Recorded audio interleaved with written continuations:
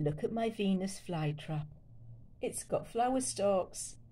Now what I'm going to do, I am going to let them flower, I'm going to pollinate them, and then I'm going to collect any seed that come off and I'm going to sow them. Now let me just show you with this tape measure how big some of these are. What a beautiful plant.